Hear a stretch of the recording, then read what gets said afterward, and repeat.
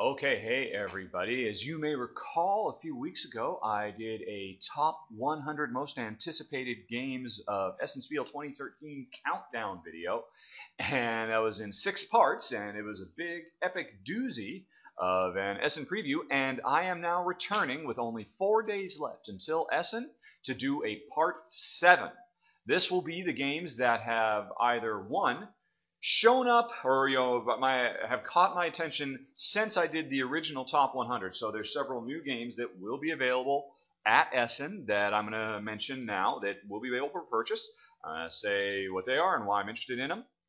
And then also, there's a whole bunch of games that are going to be at Essen that are not purchasable but will be there in demo form. So I'm also going to go through them. So first I'll talk about the addendum, the games I missed in my original top 100. If I'd known about them, they might have been, these likely would have been, well, it likely wouldn't have been a top 100. It would have been a top 100 and whatever. But anyway, so let's get going, because as you can see, wait, there's more. Let's just start. These are in no particular order other than just the order I discovered them in, really. Okay, so starting off, there's Limbitu, or Limbitu. I'm not quite sure how to pronounce it. And are you going to scroll? Yes, okay. Always with the slow computers. Okay, now this, at first glance, just looks like kind of a bog standard, ancient world, armies clashing, civilizations at war kind of thing as you move your troops around and take out other troops and all that. And that's fine. This one's at the dawn of Livonian Crusade in Estonia. Being conquered by several different nations. And that's all fine. Normally, Jen and I tend to stay away from that kind of stuff. Very rarely are we ever interested in it. Here's why this one captures my eye. Because it's cooperative, which never happens. These things are always just basically ancient war, battle, skirmish, army games. But this one's cooperative, where we're actually working together to try to save Estonia, I suppose, from all the foreign invaders. That's all I know. But that's enough, because I like the idea of the theme. It's just a game type that Jen and I never get to play because we don't want to pummel each other or beat each other over the head. But this one we could actually work together to stave off the foreign hordes. That sounds great. I'm very, very interested in it because of that. Alrighty, next up, Scotland Yard Master. And actually, I put in a picture of a YouTube video. This is actually a commercial from German television, so it's in German. But still, if you just watch this commercial, which, it's on the Geeklist. The Geeklist link is in the show notes, like always. But if you watch this commercial, it becomes immediately apparent why this is cool. Scotland Yard itself is an okay game. I can imagine it being nice for families. Jen and I tried it quite a while ago, and we thought for us, it was just a bit too shallow and empty, and there just wasn't enough there, even though we liked the idea of it. One person being the mysterious Mr. X sneaking around London while the other player is a bunch of detectives trying to find him. We just didn't think there was much meat on the bone. What this does is it adds the ability to take, a tablet, and I hope smartphones as well, because we don't have a tablet, but we do have a smartphone, and basically look at the board with, through your device, and see augmented reality stuff appear on the board. And so suddenly, the analog board game gets melded with the digital. If you're looking for Mr. X, as you look through the board at the camera, you'll see things appear that give you more information about like where he's recently been, or he's somewhere within this area and stuff like that. It seems really cool. If you watch the video, the graphics that appear look really, really nice. And suddenly I've gone from zero interest in Scotland Yard to a huge amount of interest in Scotland Yard. Now, it could just be a gimmick. I don't know. But, boy, I'm really, really excited by this. So I'm definitely going to seek this out at Essen and find out if this will work with my iPhone, seeing as how, not all of us have tablets. Not all of us feel the need for tablets. But Scotland Yard Master seems very, very cool. Can't wait to find out more. Alrighty. What's going on? Nowheresville. Bandit Paradise. Now this, as you can see, it's a card game. It's set in the Old West. We're a bunch of bandits, desperados, hoodlums, rustlers, whatever you might want to call it. And, that's all fine. It's a card game. You got different skills, abilities, stuff like that. You're trying to do various nefarious things. That's all cool. That's nice. But what really makes this interesting, if you look in the picture, all those red things are apparently kind of like rubber bands in that, I'm not quite sure how, but apparently you take them and stretch them and, basically when you come to where you and your opponents have to do shootouts in Old West style, you actually, your opponent holds up their card and you take aim with this thing and try to shoot it at their card, and those are sticky, so they will actually stick to the card and show where bullet holes landed, and you have to physically hit your opponent. Again, might just be a gimmick, but it sounds like a very, very fun gimmick. And maybe it's not going to be something that has legs. Maybe it's just like, Rampage. Again, not that I know this for sure for Rampage. I suspect with Rampage it'll be a neat game that'll be fun for a while, but it'll kind of outstay its welcome unless you have a lot of players to play with, and it's like a big fun party atmosphere. I don't know how all this will hold up, but again, I like that idea. I like that dexterity. I mean, of shooting rubber bands at each other seems really, really neat. That's Nowheresville. Bandit Paradise. Okay, next up. I could not tell you how to pronounce this, but fortunately they translated it. The name of this one is Royal Baths Park, which is the summer residence of King Stanislaw. And basically, it apparently looks like a very simple, hand management card game. You're in the Royal Bath Park, this wonderful place, and the king is out going for a stroll. And we are artists, or I think like the agents of artists, and we are trying to anticipate where he's going to move and intercept him while he's just out walking around, so that we can show him all our great works of art, so that he would get interested and become a patron. I don't know. I mean, there's almost nothing to be said about this. Apparently, it's only available in Polish. I've talked to the designer. He's working on an English translation of the rules right now. But, just looking at it, looks like a nice, simple, sweet little board. I really, really like the basic notion of anticipating where a guy's going to go and playing cards to cut him off at the pass and be in the right place at the right time, and then, have the right goods to sell him. Sounds like it could be a really cool idea, and I know Jen would be interested. Jen being a freelance artist, sometimes her life is like this, where she just has to find the right person at the right time and anticipate their needs and have the right stuff on hand. So that is Royal Baths Park. Could be interesting. Okay. Oh, I don't know how to pronounce this one. Gormenghast. Gormenghast, the board game. This one's interesting. This has actually apparently been out for a while now, like a month or two. And almost nobody knows about it. It's like had absolutely zero advance press. The publishers, they just kind of put it out there and didn't tell anybody, didn't make a big deal about it. For the longest time, there wasn't a page for this game on Board Game Geek. Very strange. It's like, they don't want our money or something like that. I only just recently found out about it.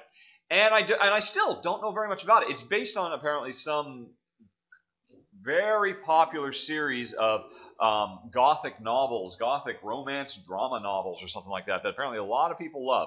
Never heard of them, but as you can see, it's from this picture, it's a bunch of tiles that make this big Gothic manor, and apparently we're a bunch of Gothic characters moving around this place, dealing with high drama, like this card, Risky Seduction. Lady Fuchsia is a great prize. If you could win her heart, leave a love letter in the nursery that plays on her romantic notions and declare your intention to meet her in a secluded location. Then you can make your seduction.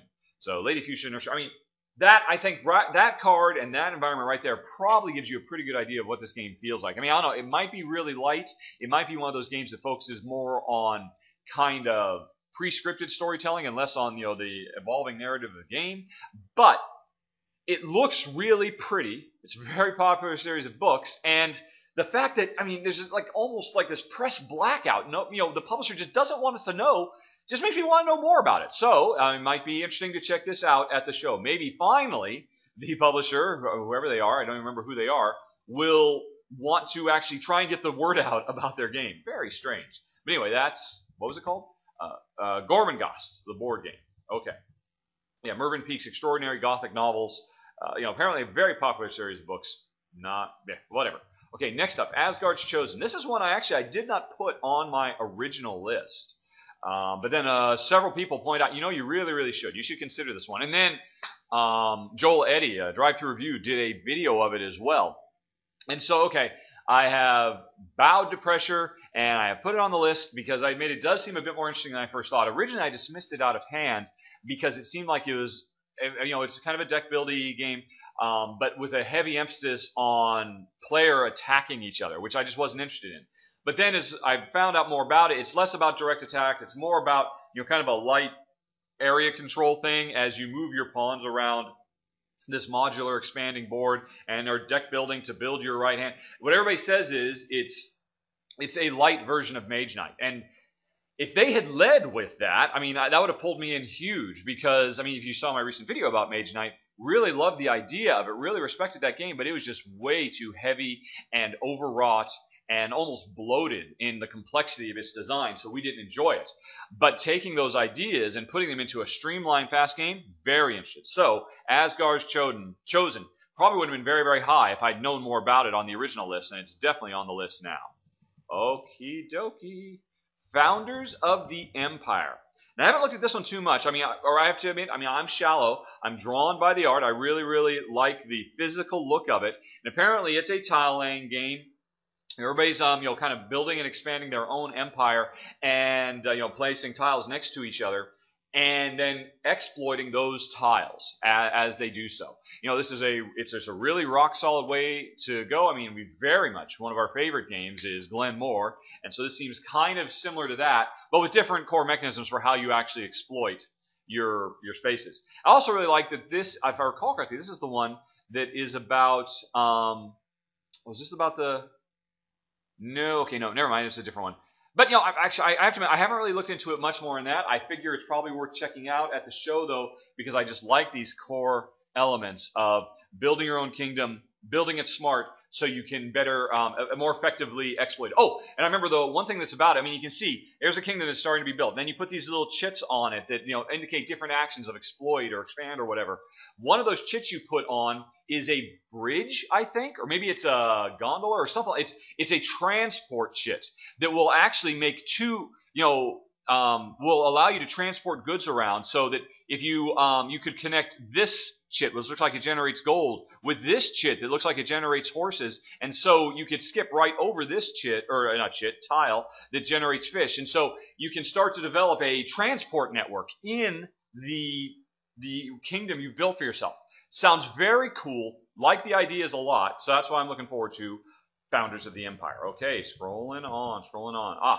Kings Under the Mountain. This one was listed literally the day after I had done my first big Essen preview, and I would have definitely put it on because, one, I mean, again, I'm shallow. The art looks fantastic. It looks really, really nice. It's very cool, cartoony,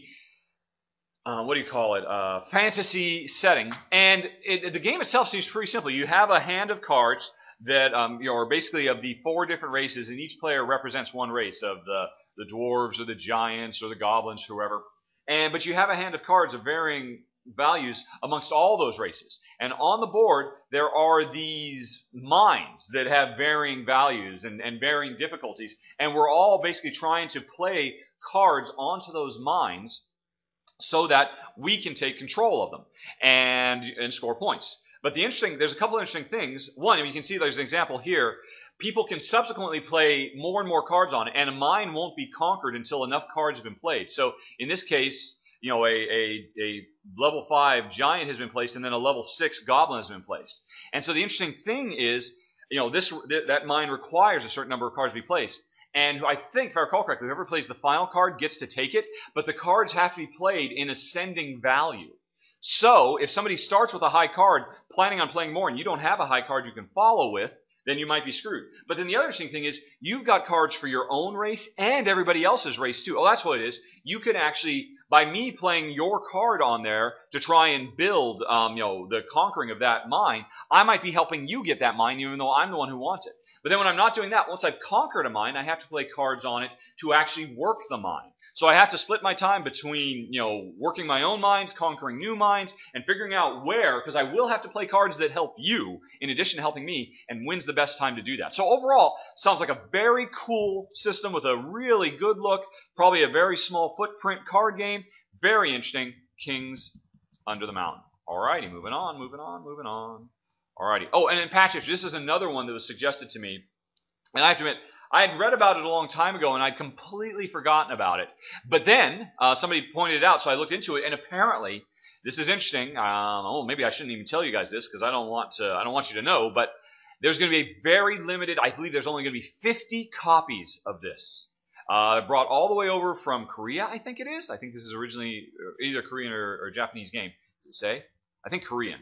It was a Korean developer. It doesn't look like it says. But anyway, brought all the way over from the Far East. Only 50 copies will be at the show, and they're first come, first served. There is no pre-orders available. So this is probably going to be a huge run on this game. It's probably going to be gone within the first hour, and probably going to be one of those games that everybody, as soon as the doors open, they sprint across the hall, or the halls, to get this one because it'll be gone. And this will be the Trains. Remember, Trains was this same kind of similar situation in 2012, except that one did have pre-orders. This one, no pre-orders. So if you want it, get to it quick. And what is it? Well, you can kind of tell from this picture. This is another, lay your tiles out, but really, really cool that they come in different shapes and sizes. And so you're trying to puzzle together your 5x5 or your 6x6 or your 7x7 space and put all these different historical elements into this patchwork. That's why it's called patch history, because you're kind of almost making this quilt of different historical elements, and the way you put them together creates different combinations as these tiles feed off each other. And obviously you're trying to do it at points, and you can see this is a picture at the end of a two-player game where one person's got a really big Napoleon and can't quite make out who that person is, and then there's like Genghis Khan and stuff. So apparently it's a very, very interesting game. Advanced word is it's a very cool, very unique game, and also will be in very, very high demand, very limited supply. So, I don't know if I'll be able to get a copy of this. I'm really, really interested in it now. I'm going to try. I will, elbow and push and shove people out of the way to see if I can be one of the lucky few who gets it. But anyway, that is patch history. Okay, and now that was all the stuff I had missed before. Now let's move on to the demos. These are not buyable, but they are definitely there as playable things. And so it'd be really interesting to me. I should say one of the reasons I'm doing this video is because after I put this up, I'm going to send out an email to all my Rahdo Runs Through backer voters so that they can actually cast a vote on what is the most important of all of these games for me to seek out. And I have to admit, I'm going to put a priority on games that are demos. Because, in some cases, these games are in their early stages, and, they're going to be a long ways off. And so I want to, to me, it's a bit more interesting to cover a game that, is 6 months out rather than 6 days out kind of a thing. But I don't know. We'll see how it goes. It's going to be up to the voters to prioritize, and this is one of the reasons I'm making this video for them, so they can know a little bit more about it and a little bit more why I'm interested in these games. Anyway, so first up is Istanbul. And, I have to admit, I don't really know much about this one, but it looks really, you can see, I'm actually surprised this isn't coming out to 2014 because it's clearly got really nice, polished presentation. But apparently this one, there's a 4x3 grid that represents a market in Istanbul, and we are traders, merchants, moving around this 4x3 randomly generated market with a bunch of assistants. And when we go to a place and purchase something and then move on because we want to buy low, sell high, buy it over here and then sell it over there, so we want to carry it around. I guess it's a pick up and deliver game. But the interesting thing is I need my assistants to help me with this. And I've got 4 assistants in addition to myself. But when I buy something, and then try to take it somewhere else to sell it, I have to leave one of my assistants behind to basically do all the do the financial transactions with the merchant. So over time, as I'm moving around and picking stuff up and selling it, I'm constantly losing my workforce. And so I have to plan to move around not only to get the right things at the right time, but also to re-pick up my workers. And so it becomes this kind of interesting, I'm almost building a route for myself as I go, because I know where I need to go, but I know that to get there I might have to take a side path to pick up Bob, my second assistant, who I haven't had for quite a while. That sounds very, very cool as a neat tension building mechanism and a system where the gameplay gets built by the choices I and my opponent make. So Istanbul seems very, very cool. Alrighty, next demoable game. Nominia, which unfortunately there's no real pictures of this. But I'm really stoked about this. I have been ever since I heard about it, because this is going to be another attempt at a dice builder, which is taking the ideas of a deck builder game, a Dominion-style deck builder game, but instead of collecting cards and building a pool of cards, you're collecting dice and building a pool of dice. This has been done with Warriors, which Jen and I tried, and we didn't like. I know we really did not like it at all. And I know supposedly there are now a lot of new rules and new expansions that makes Warriors really, really good, and maybe that's true, but we don't have it anymore. We tried the base game that came out of the box, and we just thought it was boring and dull as dirt. We've also tried Lord of the Rings, a dice builder, which takes the Warriors ideas to the next level, and I thought that game was very, very cool. Really neat. But Jen didn't really like the semi-co-op nature of it. You know, it's a Lord of the Rings game, and she didn't really like that, hey, I might be corrupted and actually work against you sometimes and with you other times. She had a hard time with that. I really liked it. But now this one is, as far as I know, the third big attempt at dice building, which apparently does it in a very, very different way. And so I'm really stoked, really excited, cannot wait to find out more about Nomimia, because a dice builder, I'm just waiting for the perfect dice builder. Maybe this is going to be the one. Okay, next one. Machina Arcana. Now this one is it almost kind of sounds like an Arkham Horror Light style game. And not set in the Prohibition era noir type setting, but more kind of in an ancient Victorian setting. But it is still all about Cthulhu monsters, players investigating, traveling through a series of locations, trying to deal with the monsters, complete goals, complete quests, do a bunch of stuff. And from this picture, you can kind of get an idea. It's got a very gothic, elaborate art style that's very, very appropriate. Apparently, this has been demoed at a lot of shows. It's got a lot of people really, really like it. I don't know if Jen and I are going to like it, but I do know the thing that really, really interests me most about it. As you can see, the board is generated randomly with a series of tiles, big 10 by 10 tiles as you're exploring, as you've seen in a lot of games. But here's the thing. If we put this tile down, and then we explore, and then we come over here, and we put this tile down, and we continue to explore. When we get over here, we can explore further. What is this? East, west from your perspective, we can explore further, but the whole thing slides over and that first tile goes away. This whole map is huge because it can scroll around almost like a video, almost like the original Gauntlet. And that, it sounds very, very interesting to me, the notion of having that almost kind of video game thing, because if you're being chased by monsters and you're just running like crazy, you can escape them by scrolling them off the side of the board. As a long time, I remember playing Gauntlet in the arcade as a kid and absolutely loved it. This notion of, we're being swarmed, run! And we can literally escape from them with a built-in mechanism that, translates traditional video game tropes. Very, very cool. I really like the idea of that. The rest of the game, I don't know, but I like that idea, so I'm really curious to learn out more about Machina Arcana. Or Arcana. Alrighty, Puin Imperium? I'm not sure how you're supposed to pronounce this one at all, but it's a game about the economics of brewing beer and running your own brewery. Now, I should say for the record, I don't drink at all.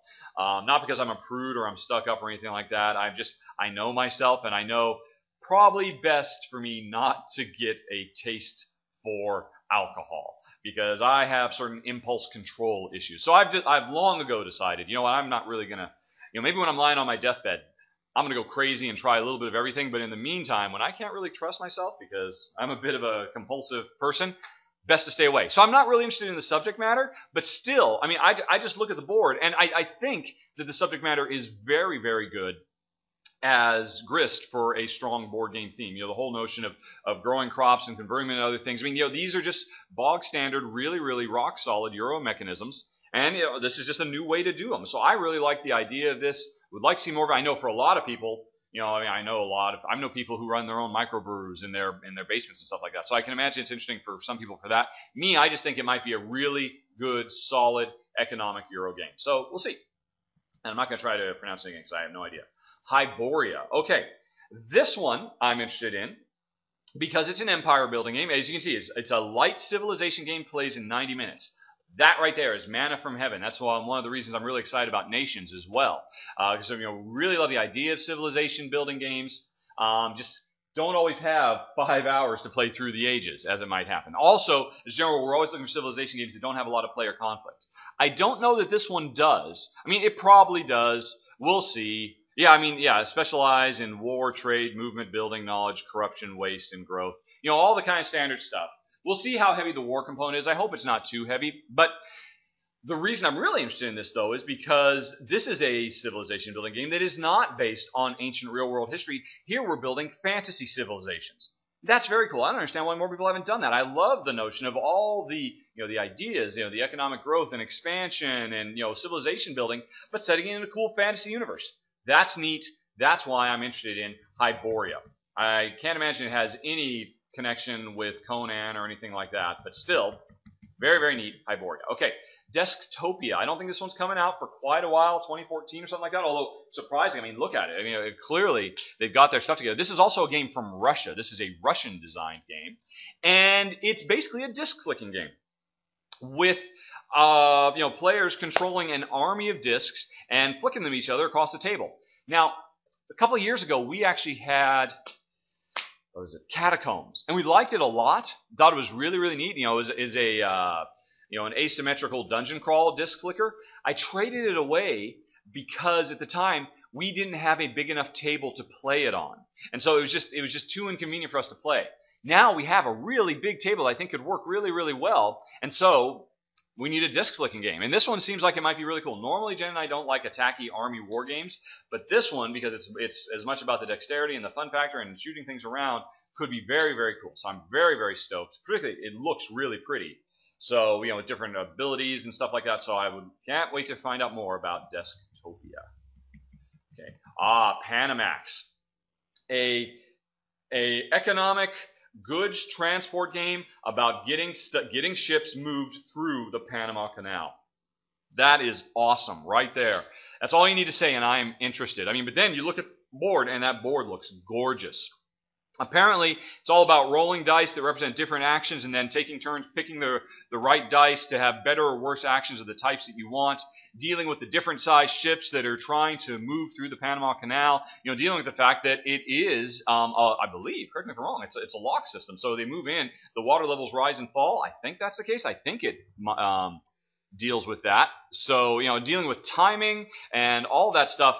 This game I'm really, really stoked about. It was actually originally supposed to be at Essen last year, but didn't make it. And this year it'll be there, but it won't be shipping, but they will be running demos. So I'm really, really excited to learn more about Panamax. It just seems right up our alley. Okay.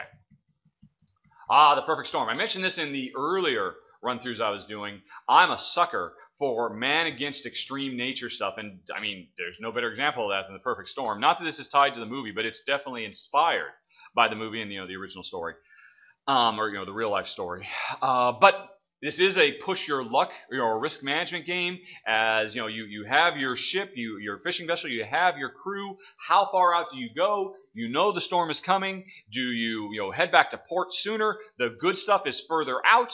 Your crew actually raises in experience the longer you play, so you can push them harder. Bunch of cool, good sounding stuff going on. Very, very interested in this one, Perfect Storm. Praetor. Okay. Let's see. Which one is this? Right, okay, yeah. We are engineers helping to build and expand Rome itself. What was it about this that I liked? There's no pictures, unfortunately. Again, it's just going to be as a demo.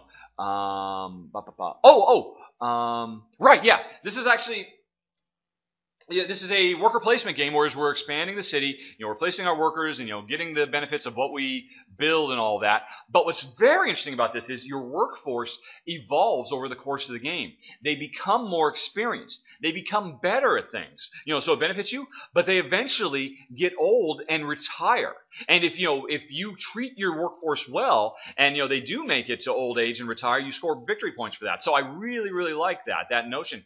Kind of reminds me of Village, which is all about, well, it's kind of a worker placement game, sort of, but it's about, that your workers age and die and all that. But that one, my wife has a really hard time with Village because she gets kind of emotionally attached with the workers she's placing and she doesn't want them to die. This one isn't about them going old and dying. This is about them retiring.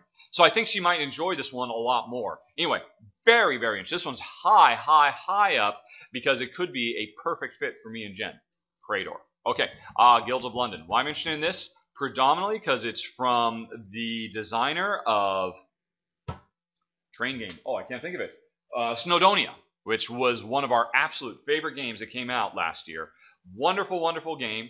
And, indefatigably English, or British, I should say. That was set in Wales. And this one, Guilds of London, from the same British designer.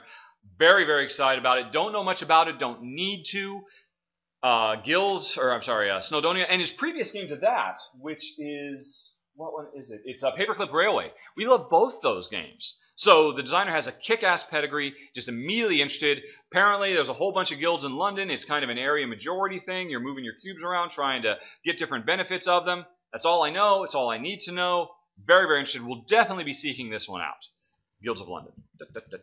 Okay. I'm sorry, in some cases I don't know more about these, but it's not surprising me. No one's played them yet. They're just in demo form at the show. New Dawn. Know nothing about this other than it is Artipia's sequel to Among the Stars, which is a fantastic science fiction space station building game.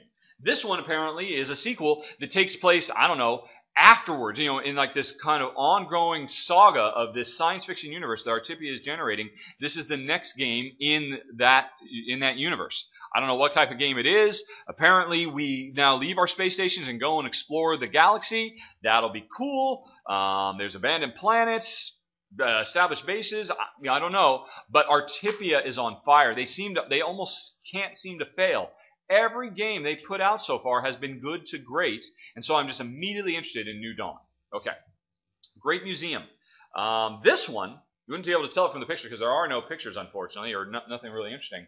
But this one looks like, well, actually this was in prototype form at last year's Essen. It's going to be as a demo at this year's Essen as well. So the designer's been working on it for quite a while. And it's from the designer of Great Fires of London, which I always wanted to play, but unfortunately it required a minimum of 3 players, so we never got a chance to play it. But I always like the look of it, and so I'm really interested in this one too, because this seems like a very big, expansive game, heavy game about running a museum and collecting artifacts from around the world, and then designing a museum and designing the layout so all the right artifacts are in the right place.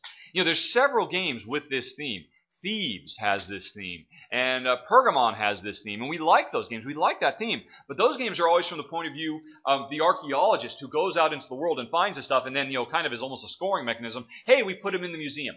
This flips the table. This is about running the museum and trying to be really, really successful at it as all your agents go out into the world and find this stuff and bring it back. So I'm really, really interested in that. The best managed museum with most prestige will win the game. Great museum, sounds cool, and from the look of it, from what little I have seen, it seems like a very big game. Lots of chits, lots of exploring. Can't wait to find out more. Carnival Zombie. This is another one that I'm surprised is not actually at the show. It doesn't really come out until 2014, because look at it. It looks done. But, okay, so this is a co-op game. It's a zombie game. Jen doesn't care about zombies, but, she won't dismiss them out of hand. She just doesn't care about them. I like them. I mean, zombies are cool. I'm not burned out on them yet, provided they do something interesting with them other than just, a retread of standard zombie tropes. And this one's definitely not a retread because it is set in Venice, and the zombie apocalypse happens during a Venetian equivalent of Mardi Gras, or some kind of festival. Those festivals where everybody walks around in the masks and stuff like that. And so a lot of the zombies are, of that type. They've got those plague eater masks and stuff like that. And it's a cooperative game, where, as you can see in the board, in the center, that's the safe zone, and the game switches between day and night phase. And during the day, we move out into the city and look for stuff, but then, before time runs out, we all have to rush back home with the goods we found, because at night, the zombies come, and we have to hold them off, kind of tower defense style. That sounds cool. That sounds like a really great... Jen, we love co-op games, but a lot of co-op games we end up trading away because they don't really have any kind of ebb and flow. They're just constantly ebb. They just constantly hit you and push you and punch you harder and harder and harder. There's no better example of that than Ghost Stories. And Jen, she just doesn't care for that. She prefers more the pandemic model where, hey, so now we're doing good and now we're doing bad. Now it's positive, now it's negative. She wants more of a roller coaster ride. And it looks like this is designed with that in mind. So very, very interested in Carnival Zombie. Okie doke. Oh, C.C. Higgins Rail Pass. Look at that map. I'm afraid of that map. That thing looks crazy. I don't really know much about this, but I look at that map and I am intrigued. I am entranced. I want to know more about it because look at that. It's crazy. All those rail lines. And again, the description of it doesn't say much, but here's the opening line, which really does get right. Basically, a roll and move game without the dice. What does that mean? I don't know. I would like to find out. I'm very, very interested in it. Just on that presentation of that map alone. We like train games. We love Railways of the World. It's a great theme. Hopefully this will do something new and interesting and different with it. C.C. Higgins Rail Pass. So as you can see, they haven't really written much in the description yet. Okay. Intrigue City. This one. Don't know much about it. Hardly anything at all, really. But, and you can see, there's not really that much written up about it. The main reason I'm interested in this is because, this is kind of an area control. There's these different guilds in this fantasy setting city. The guilds of the spider and the guilds of R or whatever, just fantasy stuff. And it's an area control. We're trying to put our cubes on the different guilds to maintain equilibrium. We need to have whoever has exactly 6 on a guild is not too much power, not too little power. It's perfect. And so we are trying to maintain equilibrium and maintain power of these different guilds. But the interesting thing is, the reason I'm interested in it is because there is a voting mechanism where every round players actually vote. Where is it? For 2 hours, 2 week. At the end of each round, maintain. During the game, you vote to increase the power of each guild, which increases the point value of the equilibrium cards, affecting everyone's score. We love voting. Lancaster, absolutely fantastic. And recently, I played City Council, which is another game that worked fantastically with 2 players and supported voting to actually change the state of the game. Absolutely love that. Always going to be interested in a game that hopefully works well with 2 that features voting as a strong mechanism. So if this game works well with 2, count us in. Intrigue City. Okay. Evolution Continents. Now, this is apparently a sequel to a earlier game called Evolution. I can't remember the name of the original one. Oh, it's interesting. I did help proofread the rules for the original one, the prequel to this, because it was done by the publishers. They put out a link on Board Game Geek, said, "Hey, can anybody help us proofread our English?" And and it needed a lot of proofreading. It was very poorly written. So I spent some time helping them out with that. And, from reading the rules, it sounded very, very cool. I never actually played it, but it did sound like a very, very cool game. And this one, as a sequel, seems like it builds one step further and actually adds multiple continents that players are independently evolving their different creatures on. But the core game, as I recall, was very, very cool because that lizard was kind of like their standard creature, and it could grow prehensile tails, and it could grow warm-bloodedness, and and all these different things that would change as he evolved his abilities in the game. And the game was always a very, very tense struggle to constantly eat and constantly evolve. And now this one looks like it adds a bunch of new stuff with new continents in the ocean and all that. So very, very interested. Plus, I just really like the clean, elegant presentation of the game as well. I mean, just looking at it, it looks really, really nice. So I'm very, very interested in Evolution Continents. I guess it's an expansion to the base game. Even more interested. Okay. Always wanted to try that. Never have tried it. Zombie 15. This one is a must check out. Again, it's funny. I think this is the 3rd zombie game on this Essen preview.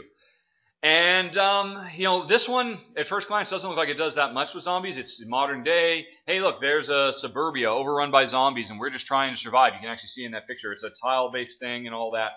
Here's why I'm super stoked about this. This is a real-time game. This game seems, at first glance, to have a lot in common with Escape, Curse of the Temple, which was one of Jen's and my favorite games of last year and one of Jen's favorite games, period. She loves that real-time. I think this one goes 15. That 15 is every game lasts 15 minutes. And you've got 15 minutes to survive and outrun, outwit, out whatever you have to do the zombies. With a lot of tension, but with like a big expansive board. So really, really stoked about this. To see what new that it brings. And I know Jen will be interested, even if she doesn't care about zombies, because she loves that real-time, high-tension, excitement gameplay. All right, Zombies 15. Kyoto. This looks like a nice little card game, set collection game, where you're actually trying to meet the energy needs of Kyoto. And, you can do it with gas, wood, oil, or uranium, coal, and you can see it is all about collecting the right sets. But it has a couple of interesting things about it, in that you do have certain targets of how much energy you have to produce. But you have options about how to go about that. You really focus on one or the other. But if you spend more time, you can play the cards in a way face down instead of face up, which means they don't generate pollution. So you can, not only are you just trying to collect the right set of cards, but you're trying to play them to the table, to your sets in different ways to score more points by being less polluting. And then as well, what was it? The pollution was interesting. Right. Right. Oh, and then there's also certain amounts of energy that you have to commit to being able to achieve. Can you meet these goals? Because if you don't, you lose points. And if you do, you make points. But then on top of that, if you come over the top, do you do it with more pollution or less pollution? Seems like there's a surprising amount of stuff going on for a very simple little card game. Might be another one of those ones that's really, really great to always have whenever you go traveling, when you're at a restaurant or something. Kyoto looks really cool. Sounds like a really interesting theme. Looking forward to trying to see a demo of it. Not going to try and pronounce. Oh, okay. Paikojati. That's my best guess. Paikojati, let's say.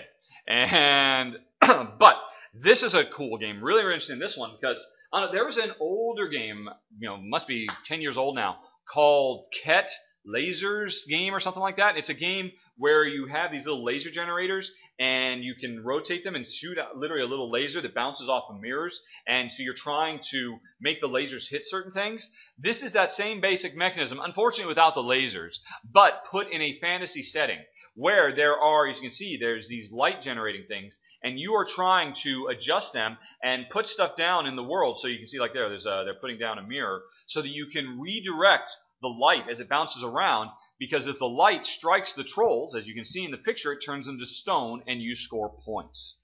So Ket was just this weird abstract thing, but now they've taken that weird abstract idea and turned it into a good, solid, fun fantasy theme that instantly makes me 10 times more interested. Even if they did have to lose the real lasers in the process, I'm interested in this one because I like the idea of it. It sounds cool. Not going to pronounce it again, though. All right, moving on. Okay. This one, the Laborers, Middle Ages, and Sultana, and Continental Express. All three of these games were actually in my 100 countdown, so I've already talked about them in the earlier videos.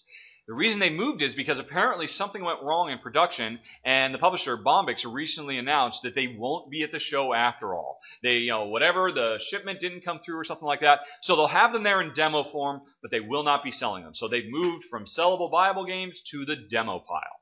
And so I've already talked about them, but in a nutshell, the Laborers sounds cool because you have all these different laborers. They have different strengths and weaknesses. It's apparently a fairly light game, but I really like the art style, like the ideas of it.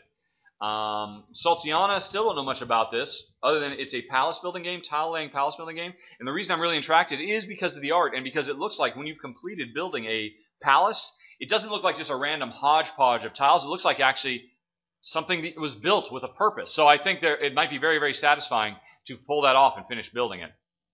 And then Continental Express is another. It's a very simple card railroad building game where you're drafting the right cards to build the right railroad and score points. I just like that theme. I'm sorry. I don't care about trains at all in real life. I've never cared about model trains, but it's amazing how board games have brought out the train geek in me. Mostly just because it's such a good, solid, theme. I've just found games set and with train-based themes just work really well for me and Jen. So, and this looks like a small, portable, in a tin, love tins, train game. Or Continental Express. Unfortunately, they'll all just be there as demos.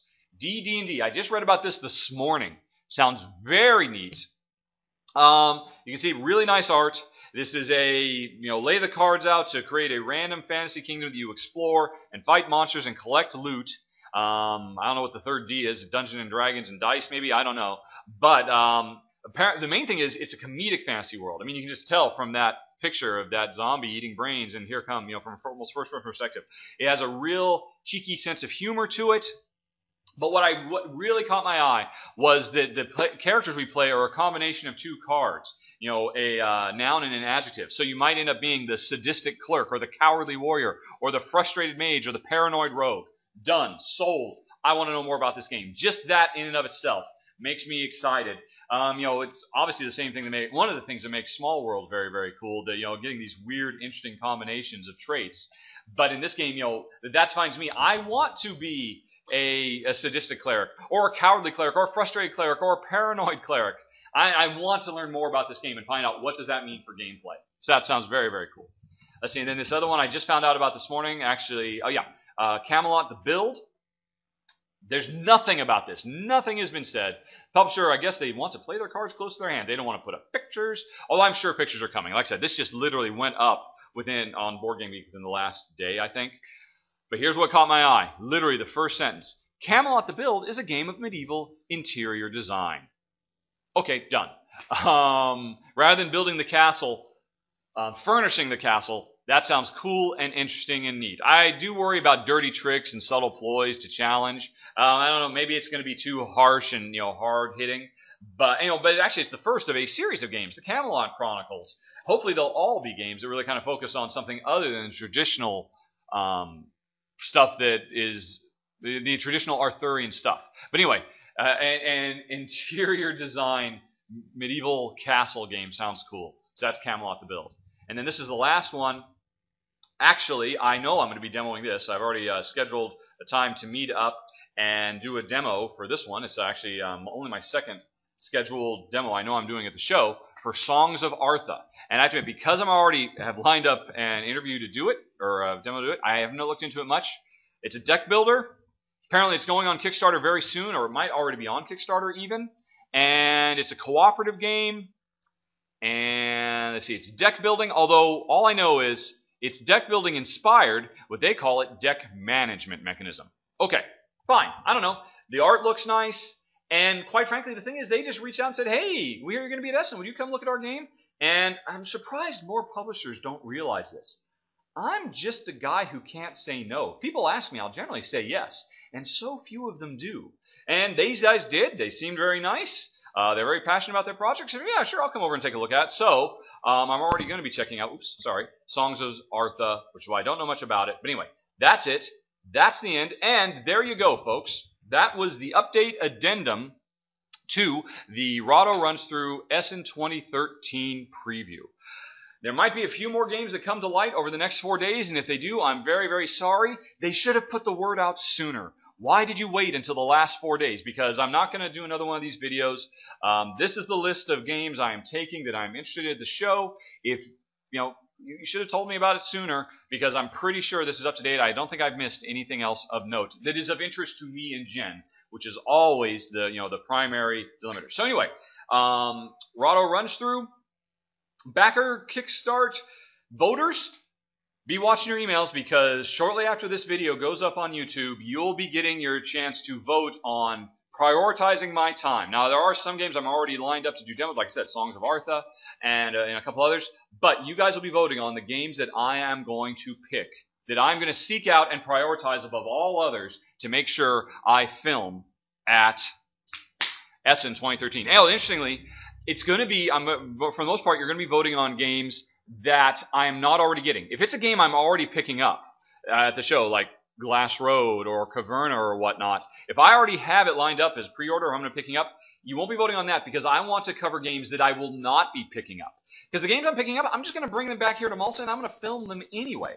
I want you guys to help me pick the best games that I won't have another chance to film for the next 6 to 8 months.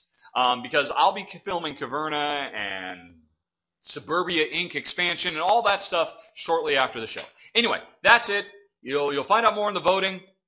If anybody else is interested, what is this voting that he speaks of? Basically, send me a message. I'll tell you more. Basically, for people who back me on Kickstarter and helped fund my, my entire show, I give them voting rights, so they get to choose what games I film, what games I buy, and stuff like that. So, if you'd like to know more, contact me. I'll tell you.